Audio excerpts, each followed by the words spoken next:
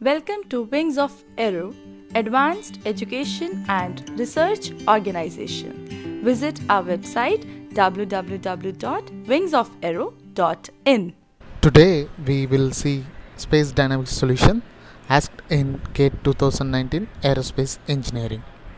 The product of Earth's mass and the universal gravitational constant is Gm equals to 3.986 into 10 power 14 meter cube per second square.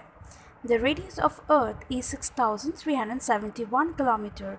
The minimum increment in the velocity to be imparted to the spacecraft flying in a circular orbit around the Earth at an altitude of 4,000 km to make it exit Earth's gravitational field is round off to 2 decimal places in terms of kilometer per second.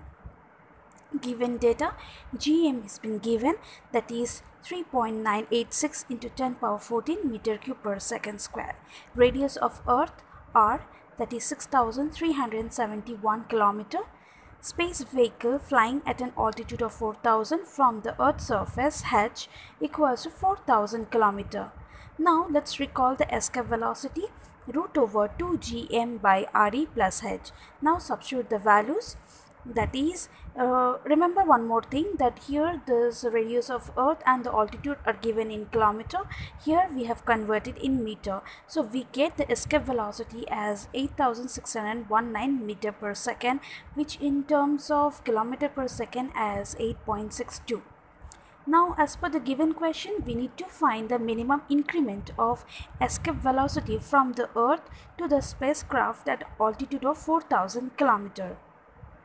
So we need a change of velocity, that is we know that escape velocity of at the Earth is 11.2, and when at the altitude it is getting around 8.62, which we have found just now.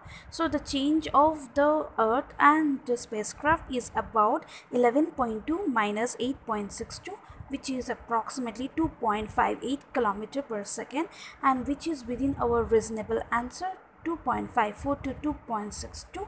So right answer is 2.58. If you have further inquiry or requested video, drop down to our mail wingsofaero@gmail.com.